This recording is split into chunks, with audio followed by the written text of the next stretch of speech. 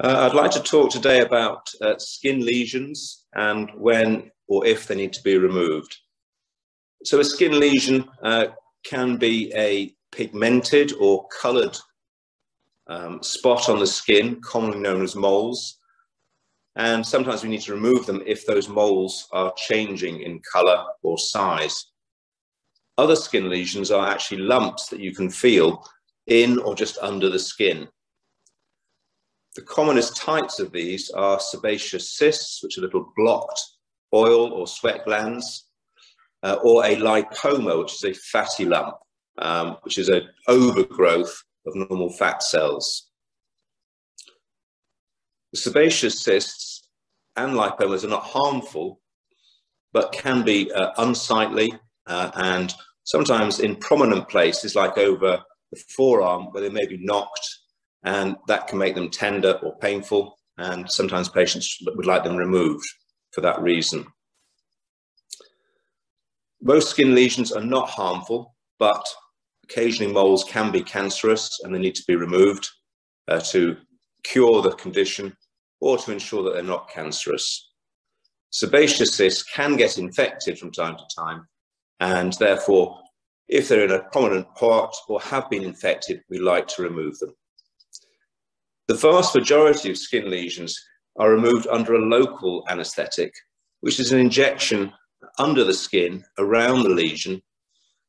It's quite painless, apart from the first few seconds where it can sting, but then everything goes numb, and following that, you should feel no pain whatsoever. There may be slight pressure sensations, however. We usually make a single incision over the lump and remove it, suturing the defect closed with dissolving stitches, so there's no need to return for stitch removal.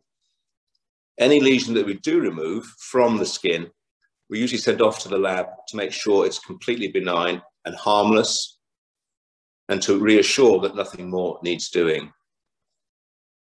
The risks of removing a skin lesion are actually very small.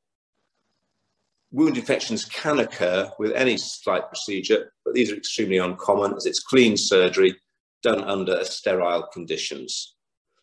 Majority of these things are done in the outpatient clinic. We're just walking in, having it done, walking out, having a cup of coffee or tea, just checking you're all right for 15 minutes and then leaving. The local anaesthetic will wear off after about an hour. For the majority of patients, nothing more needs doing, but perhaps you might want to take some paracetamol or Nurofen for a day or so.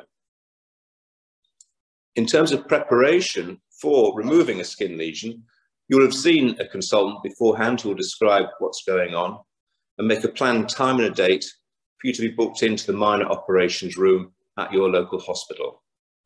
There's no need to starve or avoid fluids, and you walk in, as I said, and walk out about 15 minutes later. Afterwards, occasionally the scar can become itchy and irritable, but that should settle after a couple of weeks. There is a condition called keloid scarring, where you get an overgrowth of the scar tissue and can be unsightly. If that occurs, we would need to see you again and give some steroid cream, or occasionally a local injection of steroids just to reduce the overhealing. Full stop.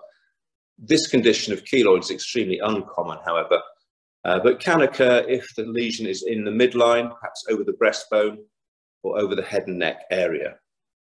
For the vast majority of patients, however, the wound heals very nicely and nothing more needs doing apart from the reassurance that all is well.